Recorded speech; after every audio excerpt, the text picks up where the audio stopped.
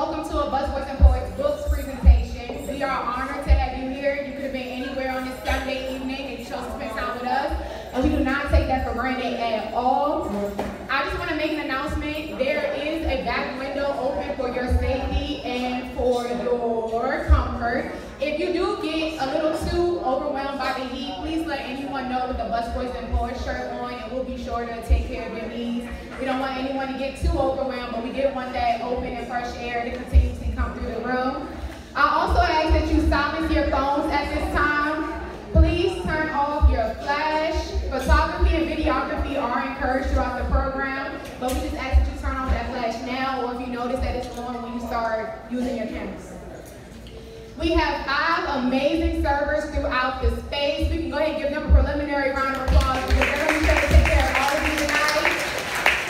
If you're just walking in, we are conducting a raffle, so if you have not received a ticket, please come see us at the Busboys and Poets books table, and we'll be sure to get it for you. It's the 40th anniversary of Migrations of the Heart. Congratulations, Ms. Marita. And she has blessed us with a nice signed copy, so please be sure to get your raffle, and please hold on to your ticket for those who already did get their raffle ticket. Now, we have Ms. Pamela Woolford here tonight. She is an interdisciplinary artist, creating new forms of narrative work about Black women and girls, and others whose joy, imagination, and inner life are underexplored in American media and popular art. She is the recipient of 6 Maryland State Council Awards, 5 Film Festival Awards internationally, a Changemaker Challenge Award. Can everyone hear me? Yes. Yes? Okay, perfect.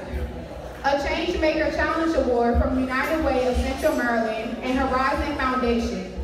2 Baker Artist Awards in Interdisciplinary Arts and an A.She Fund Micro Grant, and a host of other honors. She has been awarded a Story Night Writers Residency, an NES Artist Residency, and an official citation from the Maryland House of Delegates. So if we have any artists, any writers, any photographers in the house, you are definitely in the space and in the room with the right individuals, so please be sure to say hello if you see her. Ms. Woolford's multimedia installation, Antoine and Me, exhibited at the Baltimore Museum of Art during 2002 and 2003, and the show voted one of the top 5 exhibitions in the Baltimore area during the show's opening year by Be More Art magazine. Her latest film, Interrupted, Prologue to a Memoir, had a limited online release with a virtual premiere event co-sponsored by Busboys and Poets and attended by 1,000 people. That's just 1,500 people. Sorry, I didn't even get the full stat. Ms. Woolford has authored more than 100 memoir, fiction, profile, human interest, and think pieces published in the Baltimore Sun, Poets and Writers Magazine, NAACP Crisis Magazine, Harvard University's Transition, and other publications. Her writings have been selected for anthology, translated into German and widely cited. She has been the Bison Lecturer in the Humanities at Marymount University. And without further ado, I'm going to pass the mic to Miss Pamela, and she's going to be introduced. Be sure to introduce Ms. Marita herself.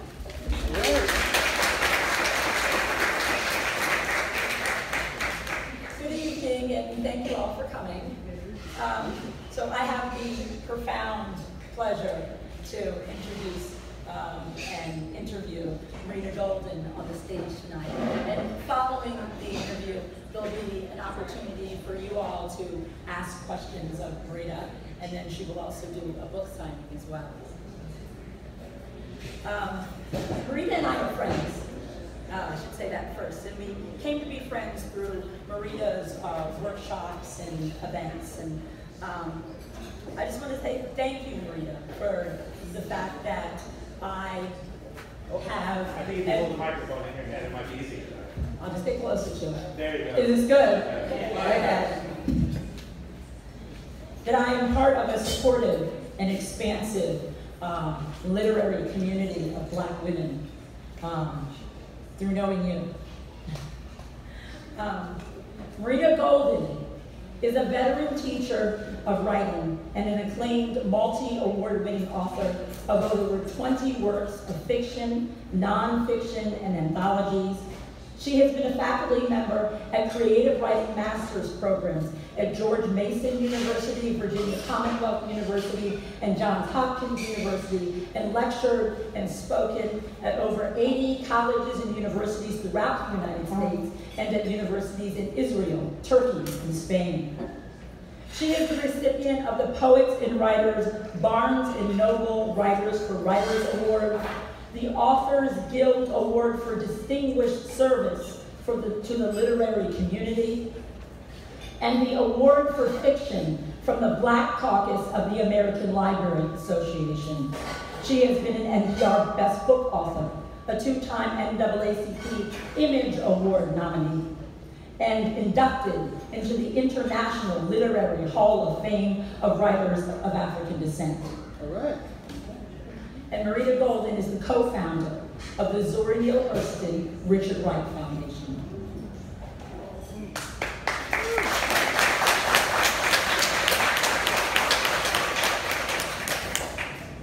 Tonight, we are here to speak on the occasion of the recent release of Marita's latest book.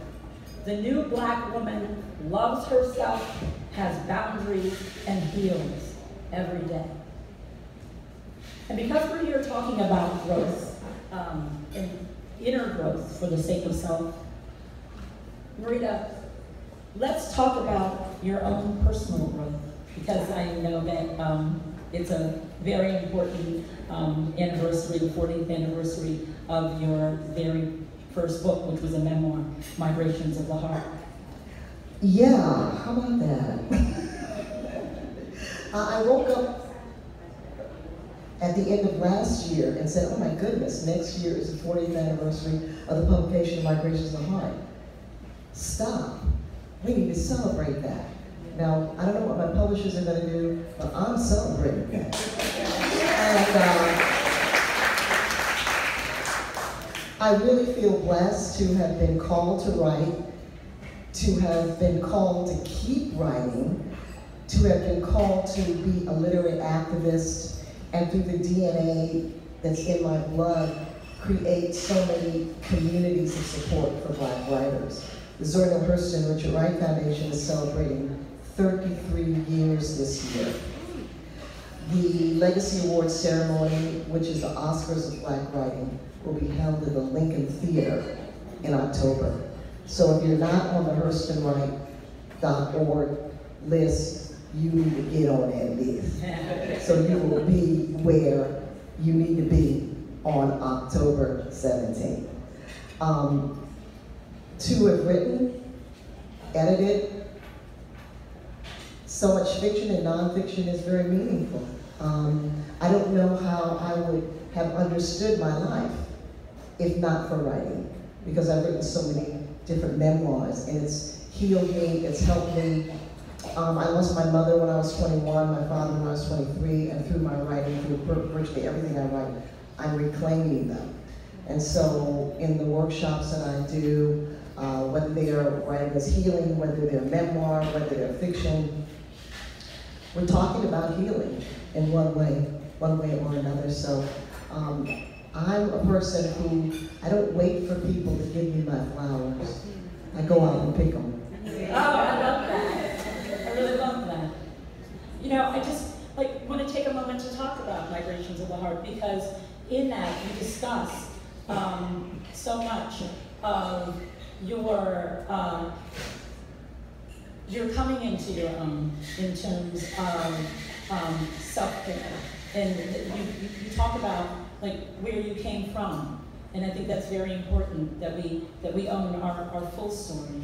And yeah, I had these great parents. I grew up in Washington, D.C. in Columbia Heights, before it was Columbia Heights. And my father was a great storyteller. He was Afrocentric before we used that term, and my bedtime stories were about Cleopatra and Hannibal and Sojourner Truth.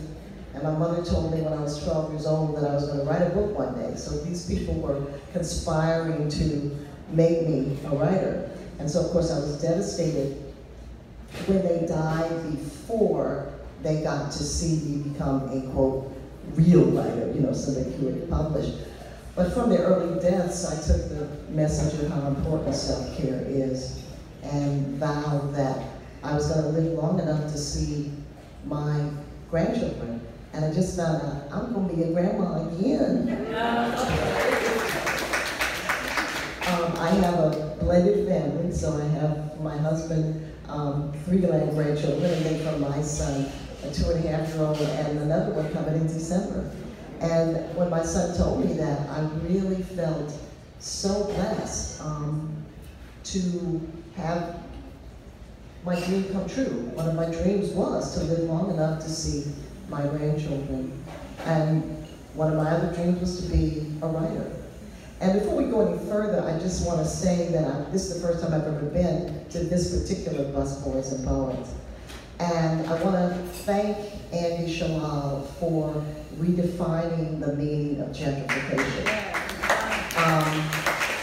When he first opened the first Busboys in DC, the gentrification cycle had just started, and he made it his goal to redefine gentrification from separation to unity. And so I just think what he's done in the DMV is so, so important, and I always love coming out to Busboys. Really do. Let's get Andrew.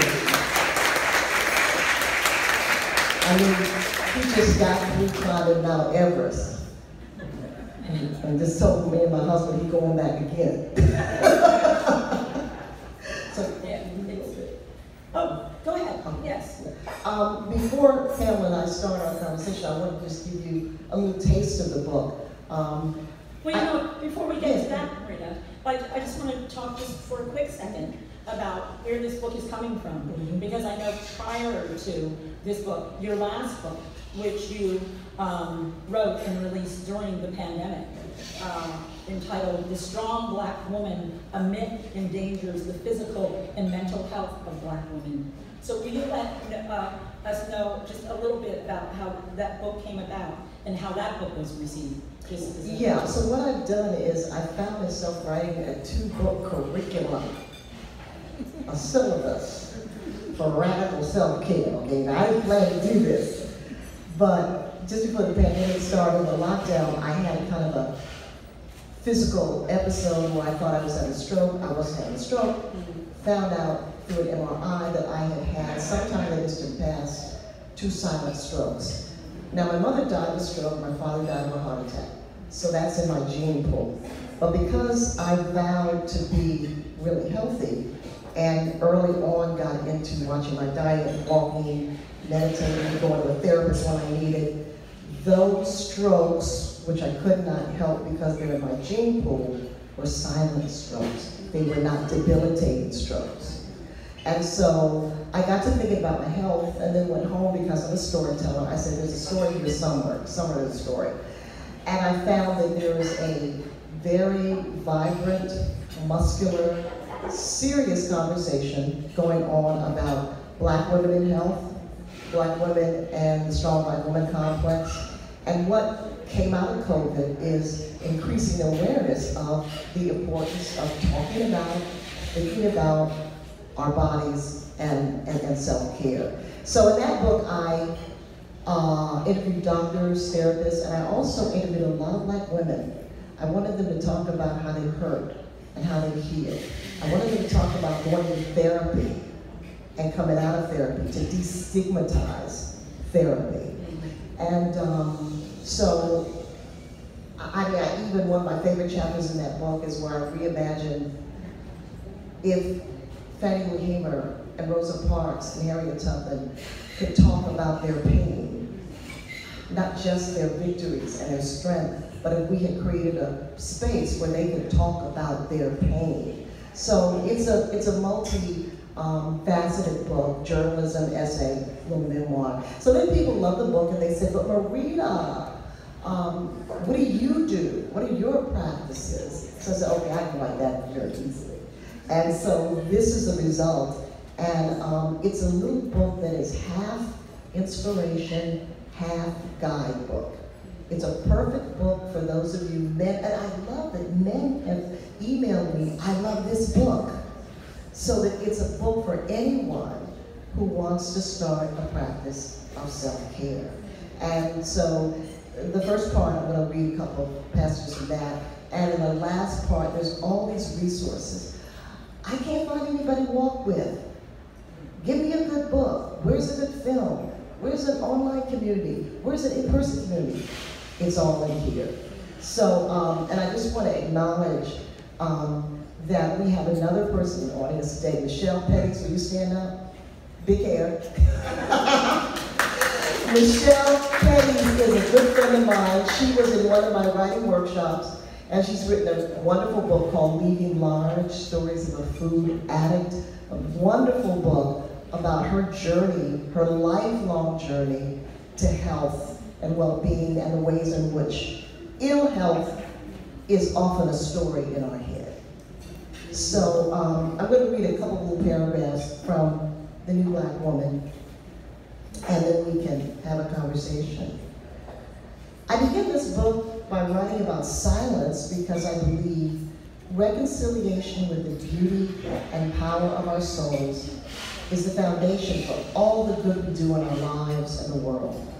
Silence as we meditate, silence as we pray, silence during long walks, silence while sitting, silence just because. In silence, we connect with our intuition, our inner wisdom, and the expansiveness of our hearts. And when we do that, we can set boundaries, and we can care for our bodies and minds with compassion and dedication. And I started meditating, doing transcendental meditation when I was in my 20s. And over the years, I've developed a pretty regular practice of either going on a retreat to be silent or waking up in the morning telling my husband, I'm not talking today. He'll say, for Christmas, he gave me 2 days in a hotel so I could be silent. And these years of silence, you don't have to go to the top of a mountain. You don't have to go to Lululemon and buy a yoga mat. You can be silent anywhere, anytime. Start with 1 minute, start with 2 minutes. It is life-saving. In the book, I talk about boundaries. Black women are stereotyped as never at a loss for words, as being women who always have something to say, as saying what we want to say, whether others want to hear it or not. But are we saying what we need to say? Are we saying what we want to say? Language could be a shield, a preemptive strike, or a purposeful misdirection. If we are expected to always be strong, we may feel we must always be right. And right then becomes what others say it is or what others need right to be. Our families often censor what we can express and how honest we can be. Our jobs require we present and show up in prescribed ways. If we're trapped in a toxic love relationship, we can find ourselves performing in exchange for what only sporadically feels like love. And who dare speak our truth in these situations, all that we hold dear, acceptance, respect, and affection, may be on the line. My favorite therapist is a woman named Dr. Audrey Chapman, who some of you in the room who are a little older may know. And she's responsible for helping me to get healthy enough to bring my partner, friend, and soulmate of 33 years into my life. And she says, loving yourself is the very first thing. Love yourself, take care of yourself. Many of the women who come to see me were never taken care of by their mothers, so they have no idea how to mother themselves. That means they're clueless about how to set boundaries. They may have had to parent other younger siblings starting at a young age and mother others, but were never mothered themselves. Many women will need therapy to learn how to set boundaries. Black women are told that their grandmothers and mothers didn't complain, bore every weight, and solved every problem, and so they have to carry on that tradition. Black women have the right to set limits. You don't have to always be the first responder in any crisis. And the third part of the book, before the resources, is about our bodies. And these magnificent things that we walk around in and dream in and sleep in. Just magnificent. And caring for them is one of the most important things we can ever do. And Black women are in a health emergency. We've been in a health emergency ever since we were brought to these shores. We lead in deaths percentage-wise related to obesity causes, heart attack, stroke, diabetes, and stress kills. So much of this can be handled. We can't dismantle systemic racism, but we can take a breath. Yes, yes. We can say no. We can say, do it your damn self. You know, we can say, did you hear what I said? I said no, okay? And that, when I asked therapists, what's the one thing that Black women could do? They said, sit down, be still. And when I asked the cardiologist, she said, move. But she didn't mean move like brrrr. She meant move in terms of moving your body in intentional ways that are designed to give it rest, relaxation, and energy. I mean, my practice of moving my body has recently evolved to doing not only Pilates, yoga, walking, but Qigong. And I do that because my body's evolved into a new set of challenges. And Qigong helps me deal with that. Heart disease is a leading cause of death in America. It is the leading cause of death for Black women. The definition of a strong Black woman is a woman who gives her heart away. She gives her heart away and asks nothing in return. She gives her heart to others and feels no sense of depletion or buries anger when her requests for heart-inspired support are rejected or ignored. The traditional old school strong Black woman tells herself that is the price of being loved and needed. But we need to think about our hearts as though they were newborn babies we're holding in our arms. A bouquet we have not expected, or the feel of the hand of someone we love who loves us. We must cherish our hearts because they are and symbolize our center, our core. We must care for our hearts, make them strong, and give our hearts metaphorically and literally only to those who will cherish them as we do.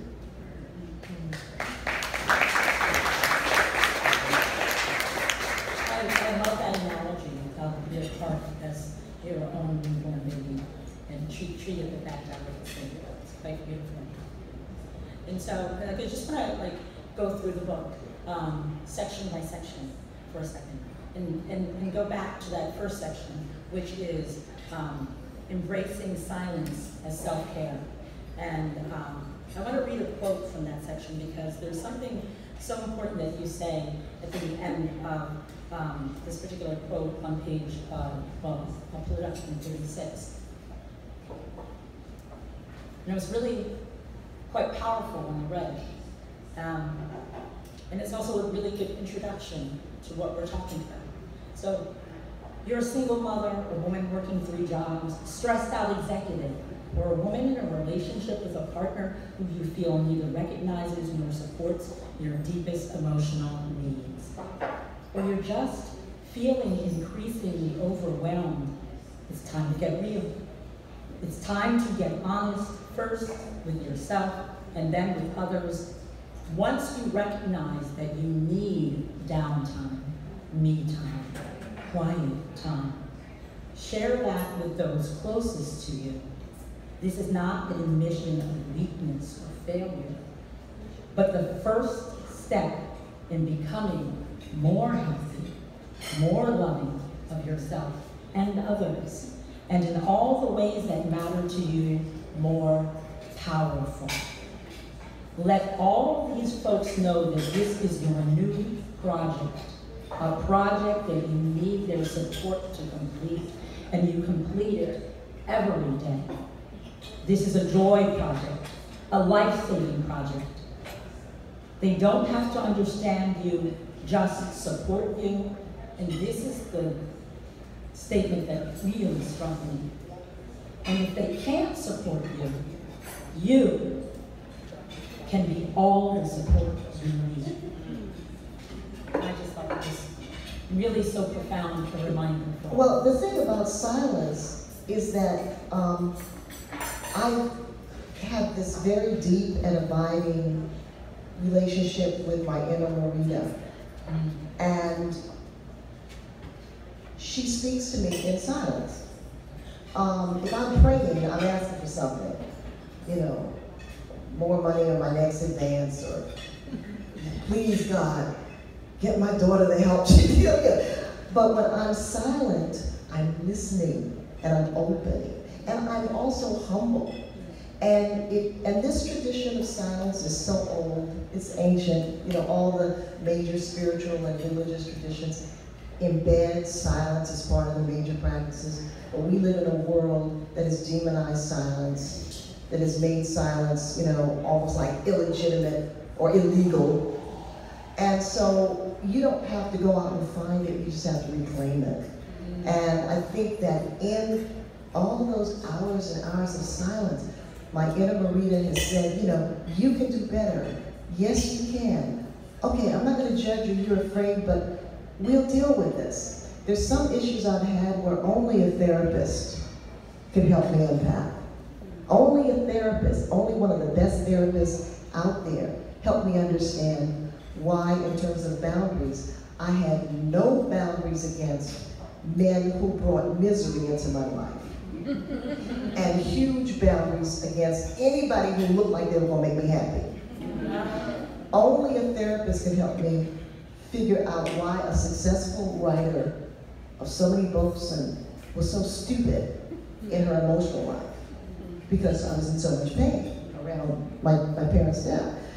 But then there's other things that I dealt with where my inner Marita knew, and she told me, and just by listening to her, going into silence. Some days I'll wake up and I'm not on a mountaintop, I'm not in a retreat, I'm not in a hotel room, but that's going to be a day of an intentional quiet.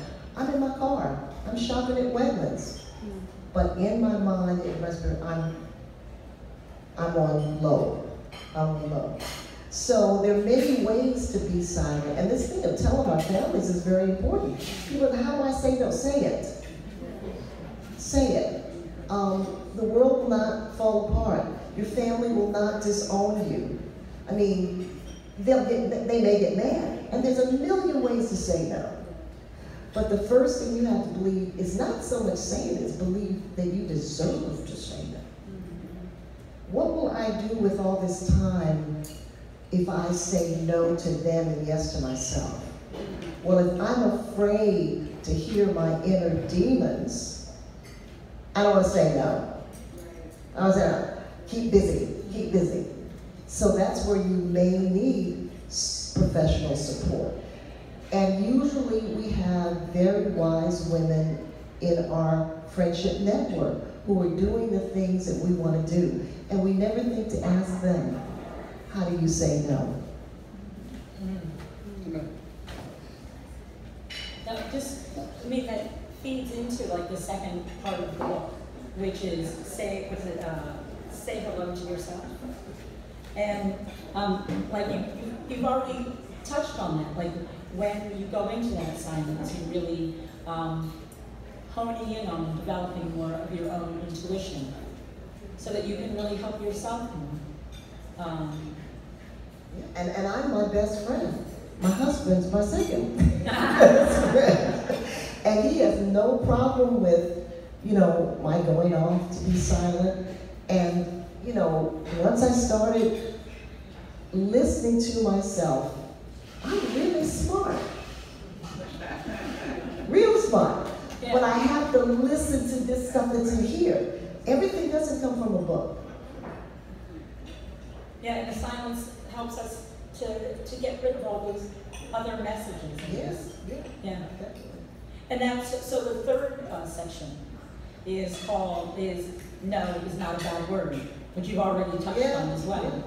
And but we talk about. I do want to read one other section. Sure. This is about silence, and how silence, can heal.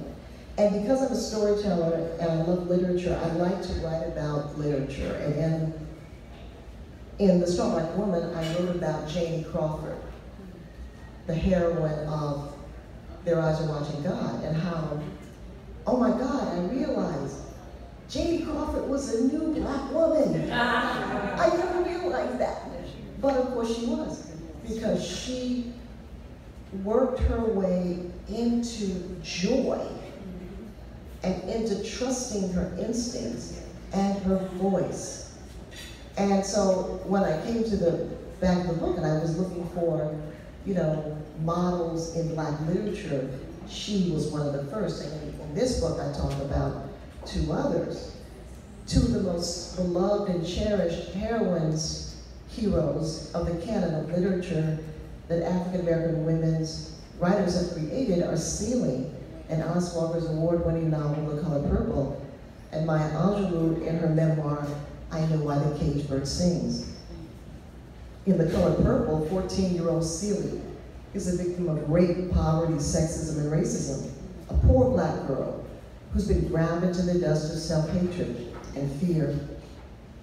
But while Celie is repeatedly told no in the novel, she chisels her way into a resounding yes for herself, her life, and her ability to love. In I Know Why the Caged Bird Sings, after she was raped at the age of 8 by her mother's boyfriend, Maya told her family what had happened to her. The man was arrested, tried, convicted, and jailed for 1 day. When he was released from prison, her uncles beat the man to death. For the next 6 years, Maya was mute. Angelou wrote that she had come to believe that her words and her voice had killed a man. I've also long believed that Maya, as a victim of rape, trauma, post-traumatic stress disorder, guilt, and shame, stopped speaking to say yes to herself. She chose silence to heal, nurse, and nurture her battered soul. The adults around her could not protect her from sexual molestation, likely had no words to reach her battered soul. And then, in an act that the community saw as just, ensnared Maya in the taking of the life of a man. How could Maya find words to speak to anyone but her beloved brother Bailey, with whom she periodically shared her deepest feelings? In her silence, selective, chosen, and imposed, Maya said yes to herself and no to those who had, even though they loved her, had been unable to keep her safe. Her silence was a loud yes. There are times when silence is a powerful form of speech. Maya was hoarding her strength, living a life of her mind and feelings, and putting herself back together again, saying yes to herself only. Thank you for that.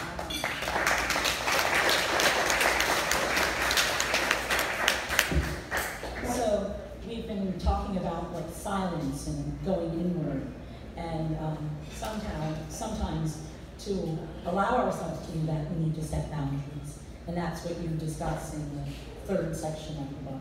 And so I just wanted to ask you, when you talk about the importance of setting boundaries and the messages we have to overcome sometimes to set those boundaries, and also the very important fact that you bring up that sometimes saying no can actually be empowering to the person you say no to. Yes. We need to empower people to solve their own problems, particularly our children and family members. Black women have a very conflicted relationship with yes and no. Constantly saying yes makes us feel loved, needed, respected. outside in the world, that world, we're dumped on. We're marginalized. Oh, in the family, we're Big Mama. We're the ATM machine. We're the therapist. We're the priest. And we take on those jobs as a way to say, I matter. But really mattering, you don't have to do that, because you know you matter no matter what you're doing. Right. And too many families have strong Black women who are killing themselves, dying slowly, and weak children. Weak children who don't know how to solve their own problems. So instead of you coming to me for the 14th time, Grandma, I need some money. You know what? Let's have a sit-down conversation about money. Yeah. Let's see if I can show you how to do a budget, how to solve this problem, how to look for a job. Because I don't need to be your problem solver, because I know I'm bad, okay? I know I got it going on. So I don't need you to affirm me, So sometimes you have to teach them to fish. Yes, Yeah. Teach them to fish. Yeah. You learn to fish, teach them to fish. So the fourth and the final part of the book, The New Black Woman, is My Body, Myself. In that section, you discuss the dangers of the mind-body disconnect caused by the myth of the strong Black woman. That we've been given messages telling us that we must be strong and in charge, and we have no time for weakness. And those messages actually sabotage our own health. Yeah, when I was talking to one of the most Black women who works at Washington Hospital Center and is a cardiologist, and she said all the time, she says, look, I want Black women to come in, even if they're late, come in to see me. But typically, they will take their kids to the emergency room at the first sign of anything. They will live with a stroke coming on for a week and argue with you when you want to take them to the emergency room because they have something to do. And many Black women are really disconnected, and they shut their bodies off, and they've shut their bodies down, and they do not know how to hear their bodies. But that gets back again to, do you deserve? Do you feel you deserve to take care of your body? Maybe you don't. Maybe you do, maybe you don't. Sometimes there's so many outside narratives that are Yes, seeking yes, yes. You're important, but are you important enough to be healthy? Right. And I've surrounded myself ever since I became an adult with what I call sister circles. When I was working at white universities and, dealing with a particular brand of white liberal racism at college. I found every Black female professor I could on that campus and look, we'll get together once a month. They never thought I was crazy.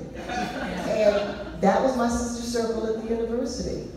When I was a single mother, this is the other thing I say in the book, I think I say this in the book, that many times people will think, this conversation is only for middle class or upper class people, but it's not, it's for everybody. And when I was a working class, harried, insecure, Black woman, single mother, after divorcing my first husband, the fact that I meditated, the fact that I walked, the fact that I was engaged in stillness practices made that experience much more tolerable. Yeah. And so you don't have to be, middle class, upper class, blah, blah, blah. These are practices that are important for absolutely anybody and everybody. So, and I was very aware of that, not talking to, just certain people. And then when I was a single mother, I started a single parents group. Now this was before the internet. This was back in the days when you had to go to city paper and write a little ad in the paper. I'm looking for other Black women who are single mothers and who want to get together in a support group. Came just like that. Had my support group in 2 weeks. And that's how I met my husband. Through that single parent support group. I was at dinner with a friend of mine who had a shirt on that said Black Girls Hype. I said, they do? She said, yeah. So I started a Black Women Hype. There's like 6 or 7 of us, and we just walk once a month. Yeah. Okay? And then there's a writing group, you know, which you're a part of. Yeah. And these are all my vitamins. These are my drugs. All these sister show groups, these are my drugs, my positive drugs. These are my vitamins that keep me alive. And they also, they help us counter these negative narratives that are coming from so many different places. And they help us to create more positive self-talk within. I just want to give like 2 really lovely quotes from that last section. Because one is that you say, quote, portals for monologues that inspire us, not dictate to us. That's what we need. And then also, in the book you say, the stories we tell ourselves are a factor in creating the lives we live. And I feel like much of, you are a storyteller, and much of what you're telling us is, there's these stories that are coming from all of these different places. I mean, look, I went out last night with one of my boos. Yeah. And the women writing group, we went to see the play. So then we went to dinner, and we're talking, and she said, Marita, I decided I'm going to be a millionaire. Okay, so those kind of people I hang out with. She decided that she's going to be a millionaire. She's claimed that. So we just started talking about how she was claiming it and everything. So who are you hanging out with? And what's the subject? Yes, what's the conversation you got to have? And see, I'm 73 years old. Oh. So all of my new friends are young enough to be my daughter. Yeah. So I want to wrap up here, but before we do, I want to end our discussion with a quote from Toni Morrison about your book, Saving Our Son, because I just think it's such a beautiful quote because it says so much about you as well. And that quote is, "It is always heartening to see women step up to the writer's table. When the results are as adroit and affecting as Marita Golden's work, it is more than satisfying. It is a cause for celebration." You, Marita Golden, are a cause for celebration. Thank you, dear.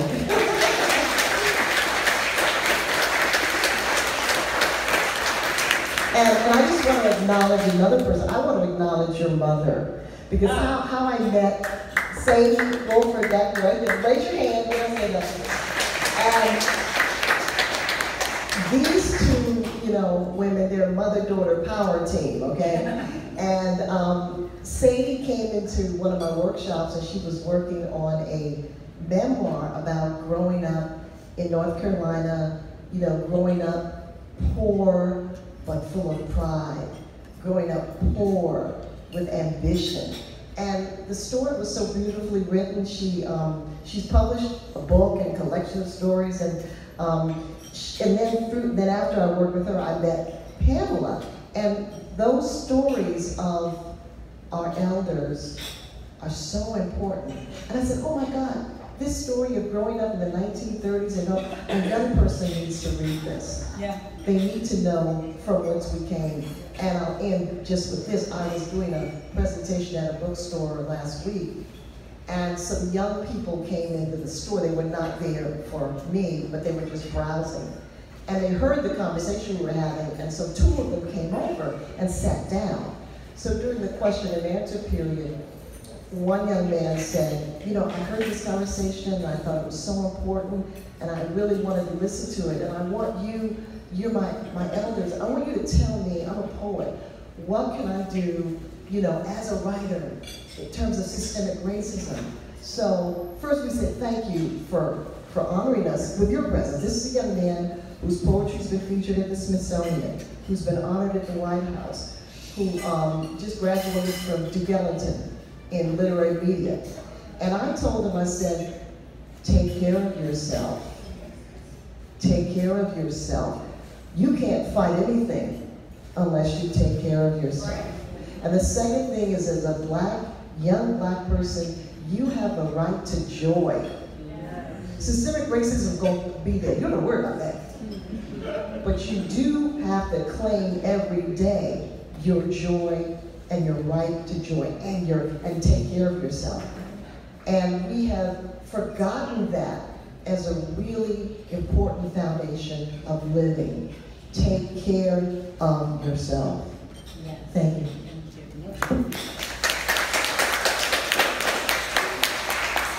I do want to ask you, Marita, because we keep bringing up the topic of, you know, how I met you, how my mother's met you, how different people have met you.